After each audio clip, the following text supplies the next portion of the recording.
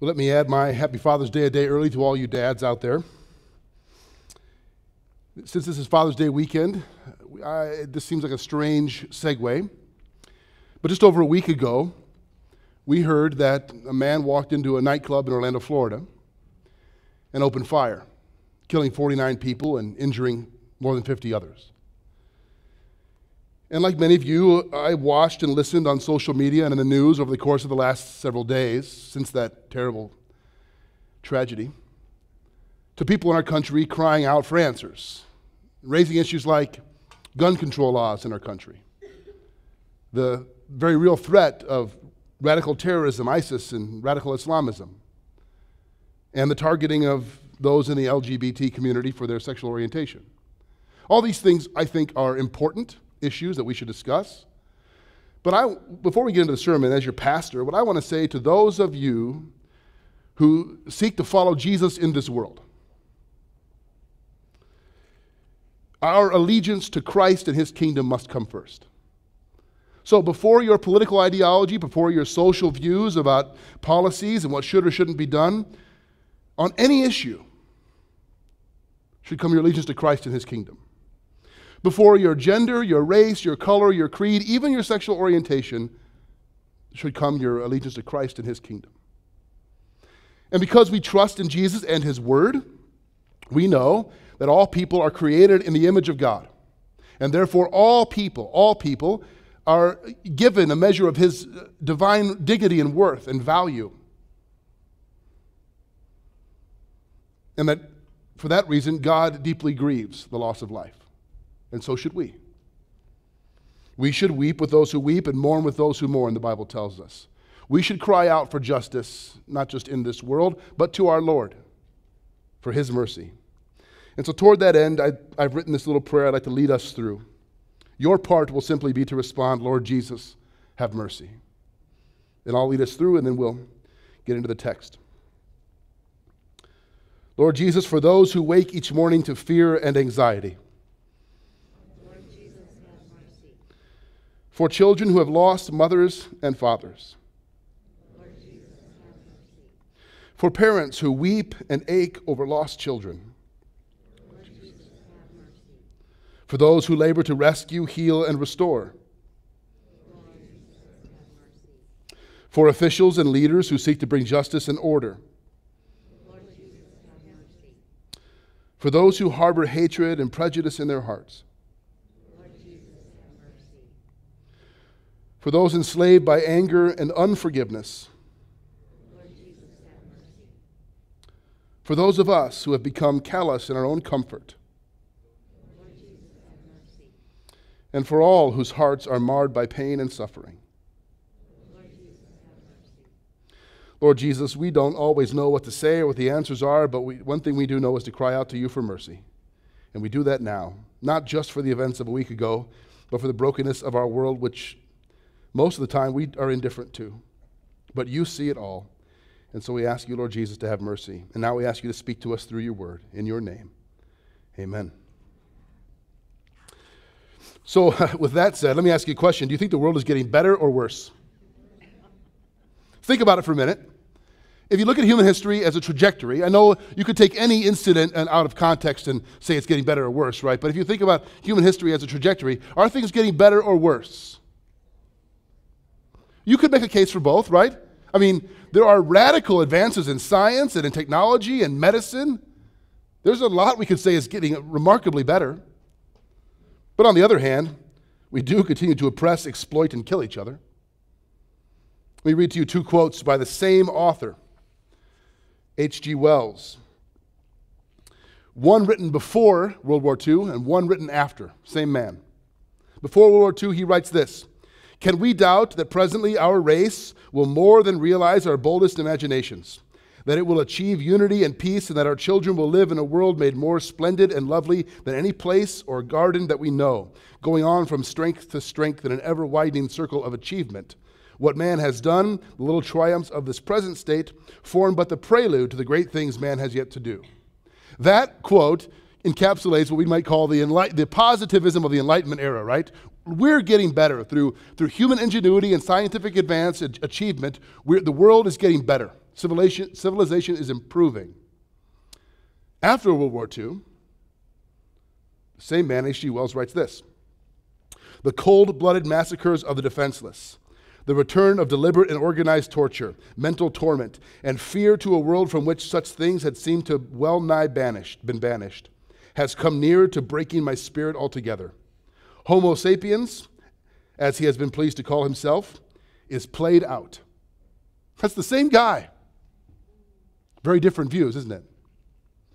The biblical view of humanity and human history is neither the naive optimism of the Enlightenment, that we're just going to get better because we can make it better, but neither is it the skeptical pessimism or jaded pessimism of the postmodern era. Because the focus of the biblical view is not on how bad things are at present or how good they might become. It's on Christ and his kingdom, on who he is. So it's not naively positive, nor is it jaded and skeptical. Neither is it somewhere just in between, like a happy medium. It's something different altogether. Last week, Pastor Brian told us that the Sermon on the Mount, which we began in a series called The Way of Blessing, is not a new set of religious rules to keep, but it is a description of life in his kingdom, of how we're supposed to live. Let's pick up where he left off, Matthew chapter 5, verses 11 through 16. Blessed are you when others revile you and persecute you and utter all kinds of evil against you falsely on my account. Rejoice and be glad, for your reward is great in heaven. For so they persecuted the prophets who were before you. You are the salt of the earth. But if salt has lost its taste, how shall its saltiness be restored? It is no longer good for anything except to be thrown out and trampled under people's feet. You are the light of the world. A city on a hill cannot be hidden. Nor do people light a lamp and put it under a basket, but on a stand, and it gives light to all in the house.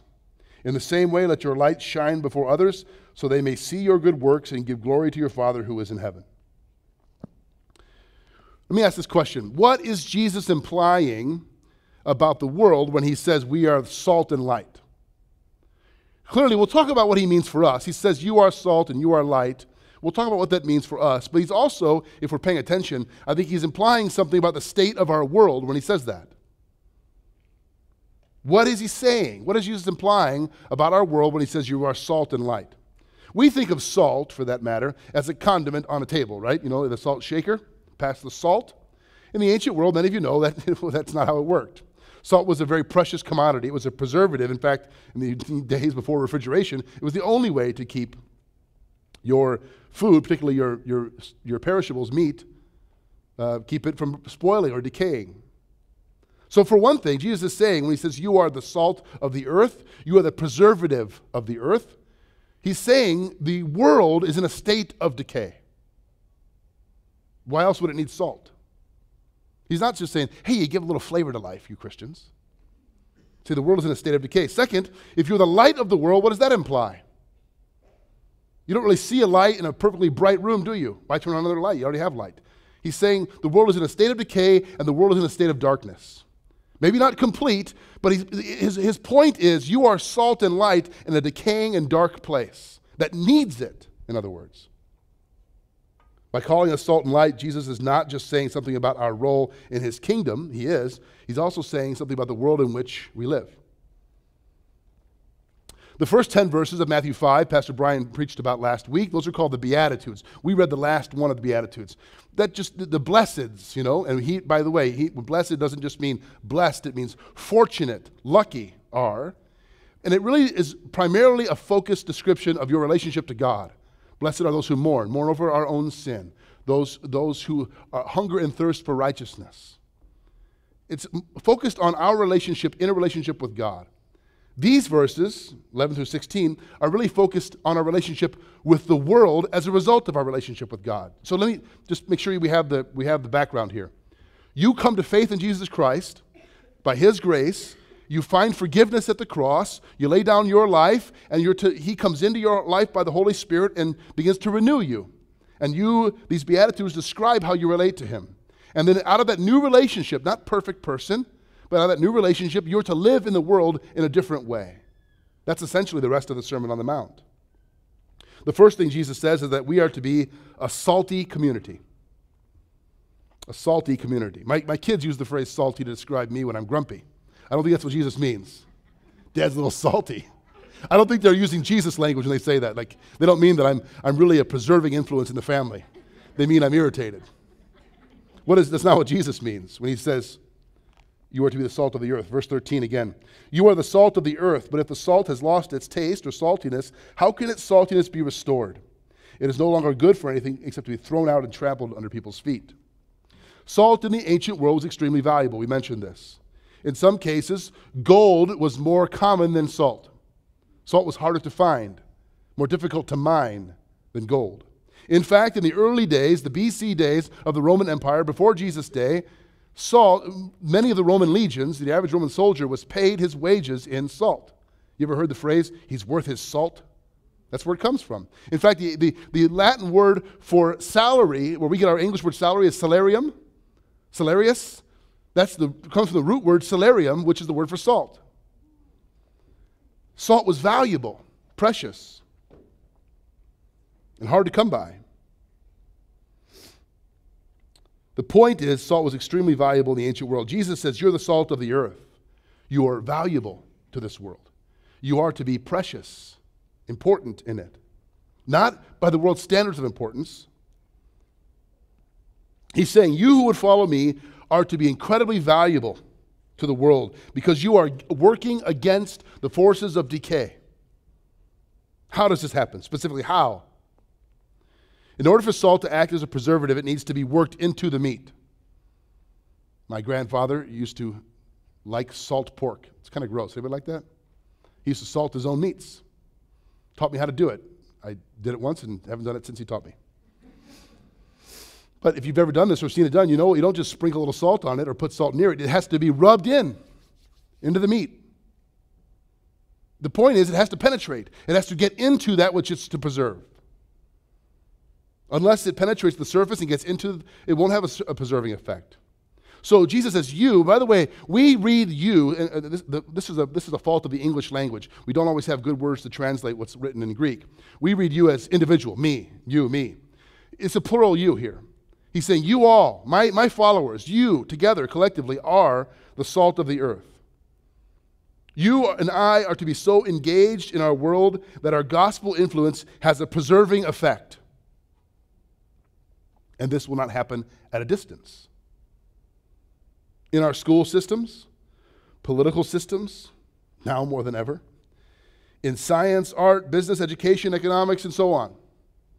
So in every arena of life, those of us who follow Jesus should live with generosity and self-sacrifice and courage and conviction of the truth and compassion and seeking justice and mercy and be so different that we have a preserving effect.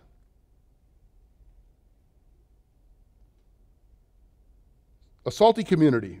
So when we were looking at our design plans for the next phase of what we might hope God might do here in terms of our expansion, we were talking about, this is years ago, we were talking about the expansion, and rumor got around that the FBCG was thinking of leaving Geneva, which wasn't true. The mayor's office talked to our design build firm and says, just tell them don't leave the community. We really need that church here. I was so encouraged to hear that. Pastor Brian mentioned this from the book, The Art of Neighboring, which I've read and mentioned to him, and I've quoted it before, that every Christian should be a gift to his or her neighborhood or street, and every church should be a gift to its city or community. I don't know if that's always true, but it should be. That's what Jesus is saying here. They may not agree with you. They may not like everything that you stand for. They may not even believe what you believe. But the people at least ought to be saying, I don't know if I believe all that stuff that they believe, but I sure am glad about what they're doing in our community. I sure am grateful for the way they're involved. They sure seem to care about what goes on in this town, in this neighborhood, in this community. The second image Jesus uses is light. So we're to be a salty community and a shining community. Let me read again verses 14 and 15 of Matthew 5. I'm not sure if I put these on the screens, but I'll read them for you. You are the light of the world. A city set on a hill cannot be hidden, nor do people light a lamp and put it under a basket, but on a stand it gives light to all the house. In the same way, let your light shine before others so they may see your good works and give glory to your Father who is in heaven. Now, there's some interesting contrast here between salt and light. Salt works from within, right? Has to get inside. Light shines from without. I mean, you could have an inner light, but light comes from outside, right? Shines into the darkness. Salt is somewhat hidden when it's doing its work. You don't see it. Light's visible, by definition. Salt is subtle, secret. Light's fairly direct and obvious. Both salt and light are really miraculous things if you think about it. My daughter is thinking of chemical engineering, which is, I stopped being able to help her in math when she was in 4th grade. So she's way beyond me for college. And I was talking to her about this. She says, yeah, sodium chloride. You know, Dad, that's interesting because both of those elements that make up salt are very unstable, even explosive by themselves. I was like, oh, really? That's good information. Of course I knew that, honey. That's, you know. But I started thinking about that. She's right. Sodium and chloride, independent individually, are dangerous, unstable.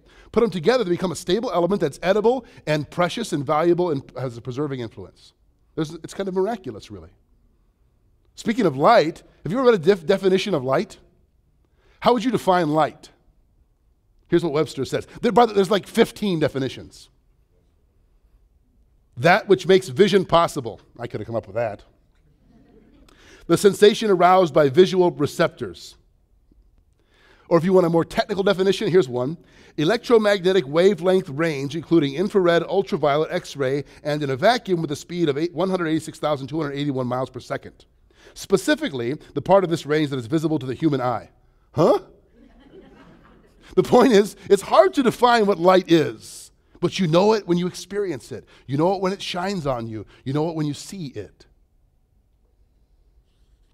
Jesus is saying to us, you are to work in the world in which you live, into it, to be kind of a hidden, subtle, secret influence, and at the same time, to shine into the dark parts of that world.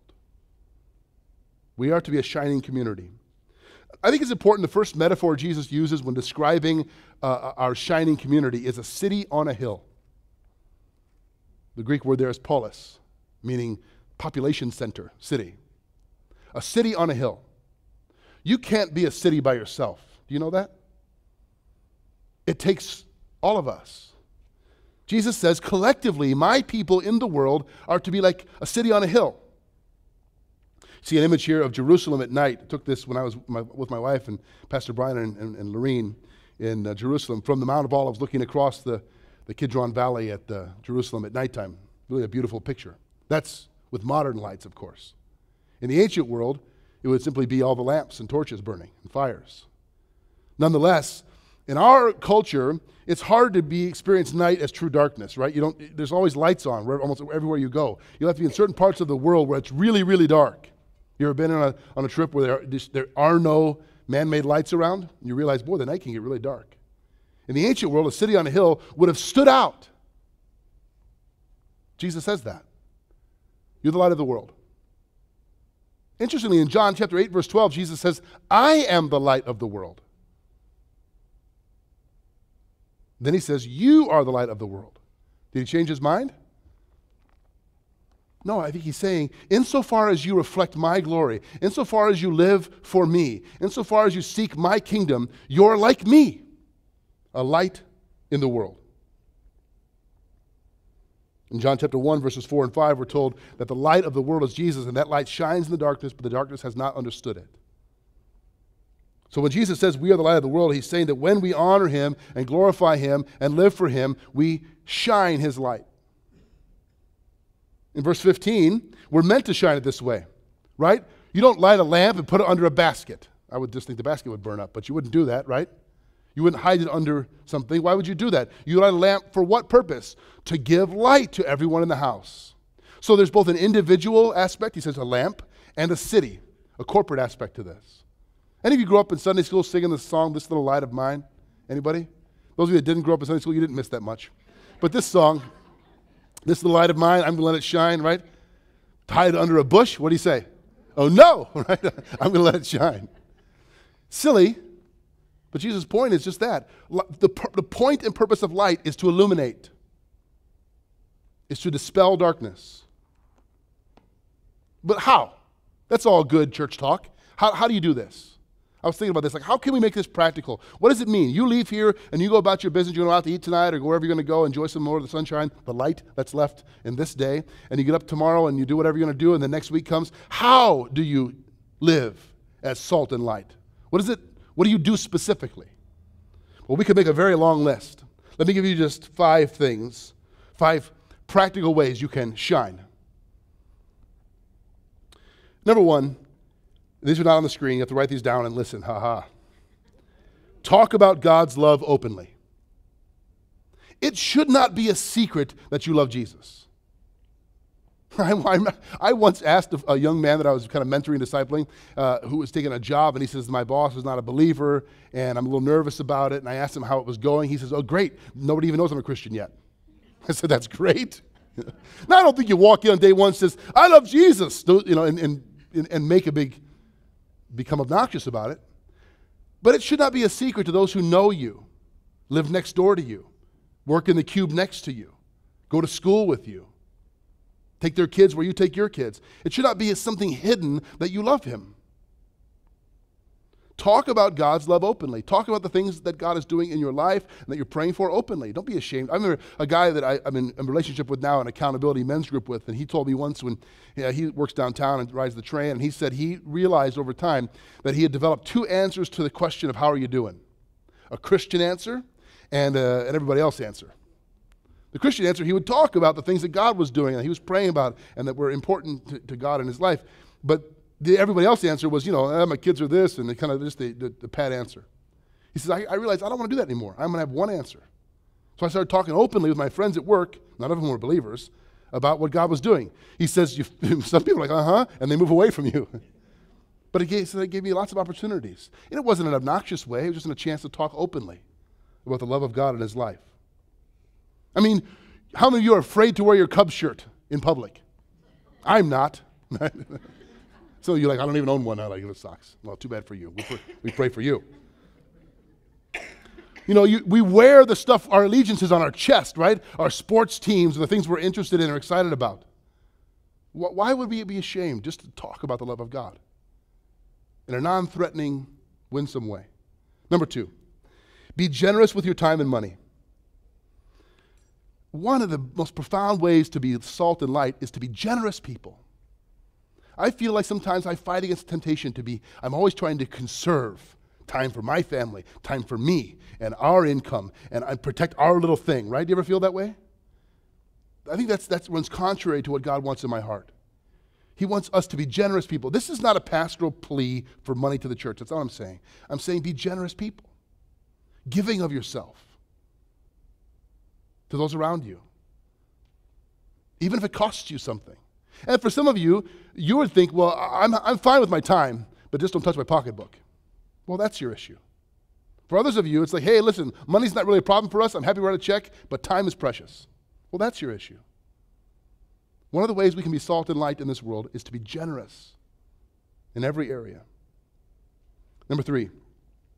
This is an interesting one. I was trying to think specifically. Speak well of others at all times. I think it's so common, especially in Christian circles, for us to talk poorly about people when they're not around. I would put it this way. Encourage people to their face and praise them behind their back. When they're with you, tell them how glad you are to see them and how great they are. And mean it. Ask about their lives. And when they're not with you, talk to other people about what God's doing in them and how grateful you are for them. When I was coaching football at Batavia High School many years ago as a volunteer, I noticed that it was just sort of par for the course for the coaches to rip on their wives in the locker room. Not just, the old ball and chain kind of stuff. They just said stuff like that all the time.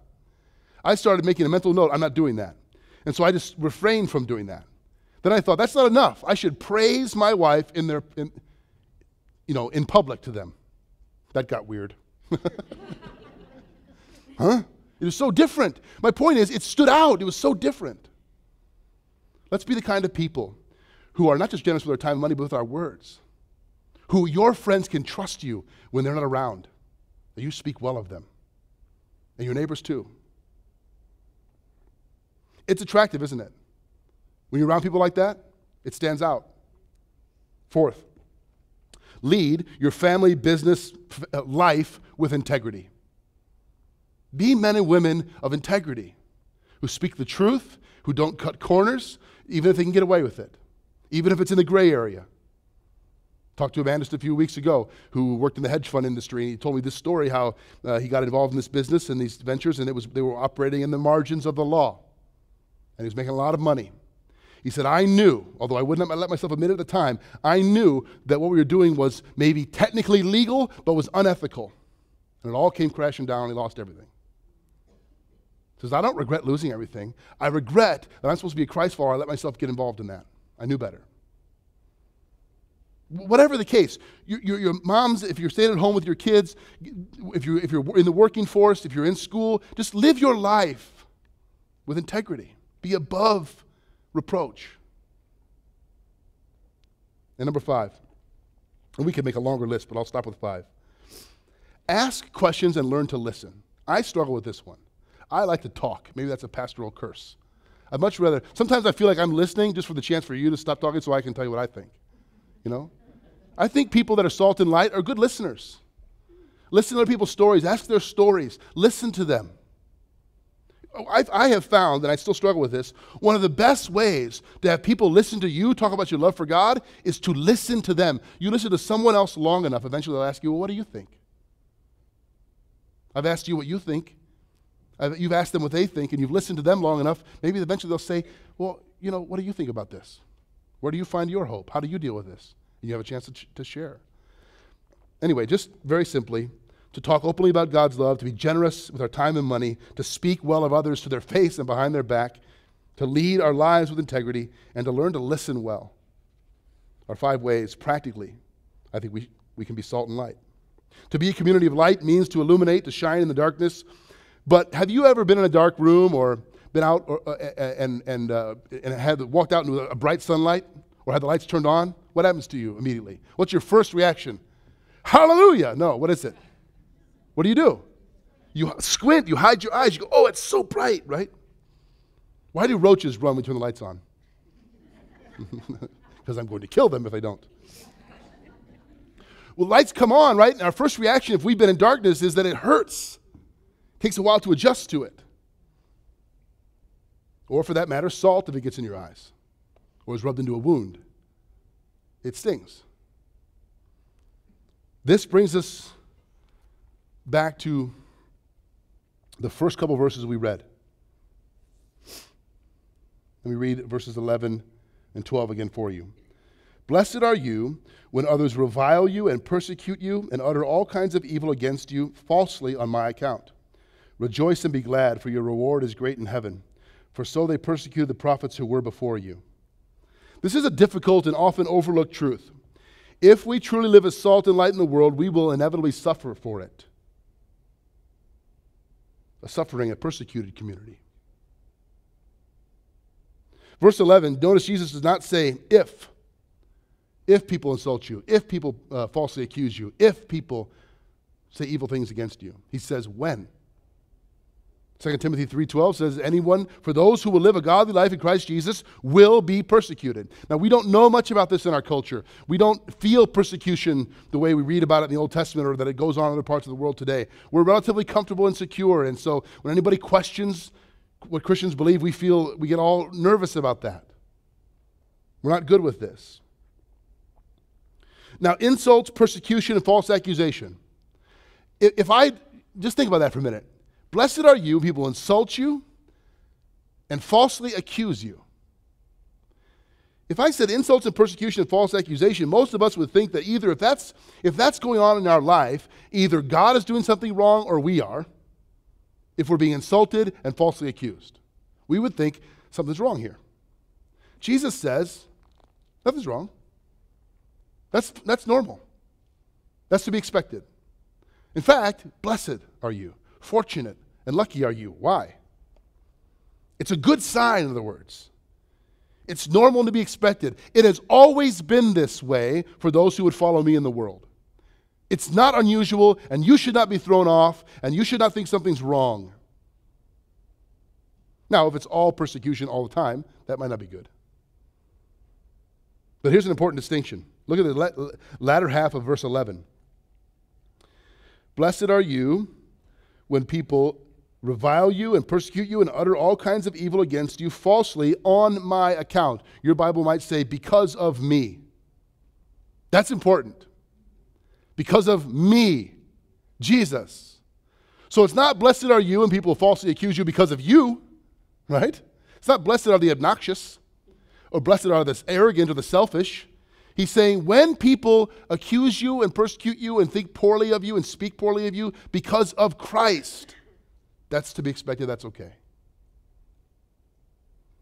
The promise of blessing is not applied to those of us who are obnoxious about our faith or in other people's faces or arrogant or accusatory. The promise of blessing of Jesus applies to those of us who experience these things for his sake. Now, I think it's interesting that verse 11 says that this is going to happen. Some people, when you live as salt and light in the world, are going to see that and reject it. Reject you and your Jesus. And verse 16 says that they may see your good works and give glory to your Father in heaven. What does that mean? It kind of bookends this passage. One verse says, some people will see your life. You're trying to live out as salt and light in the world for the glory of God and his kingdom, and they're going to reject you and and speak badly of you and reject Jesus. It's going to happen.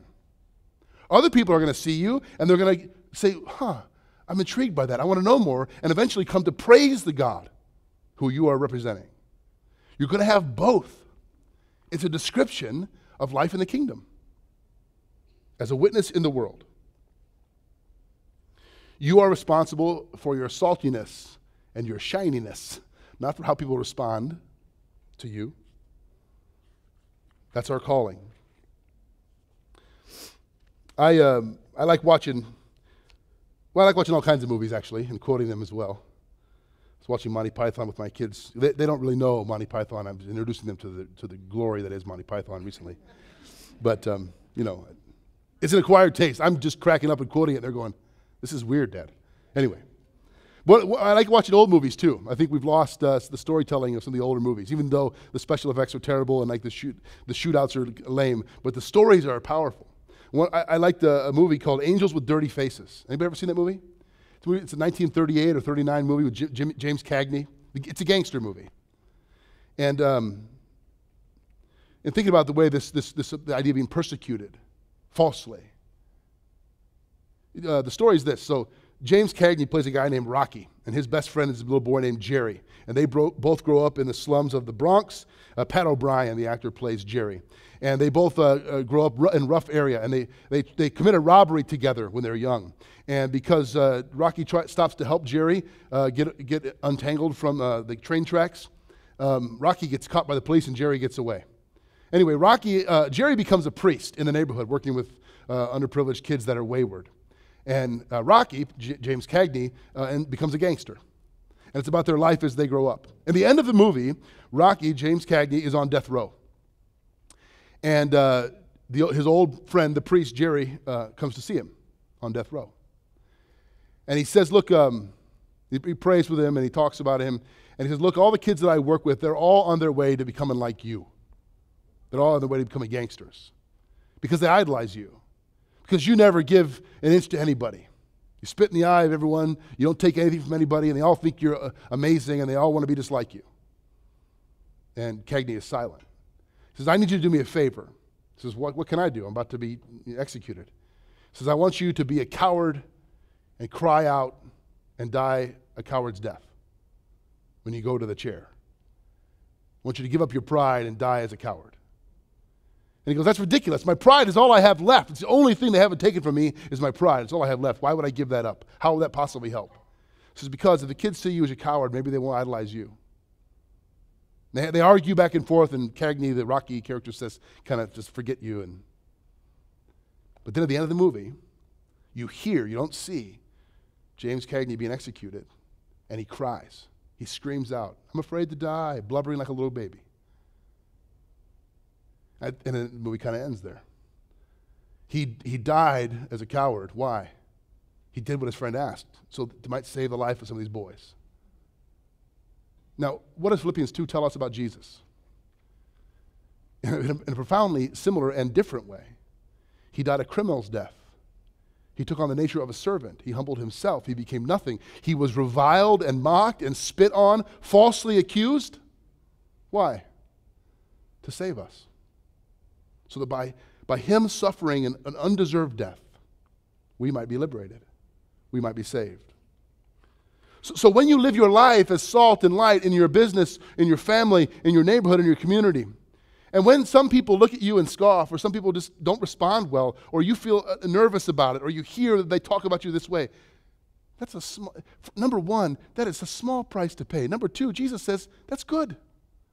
That means they notice. That means they see a little bit of me in you. Because the same thing happened to me. I'm not saying I live this way all the time. Most of the time, if I'm honest, I live for me. But I think God is saying to us, to you and to me and to us, I want you to be salt, light, preserving that which without you would decay, and shining the light of my gospel truth into the dark places of this world. And you can't do that from a distance or if you're hidden. Let's pray.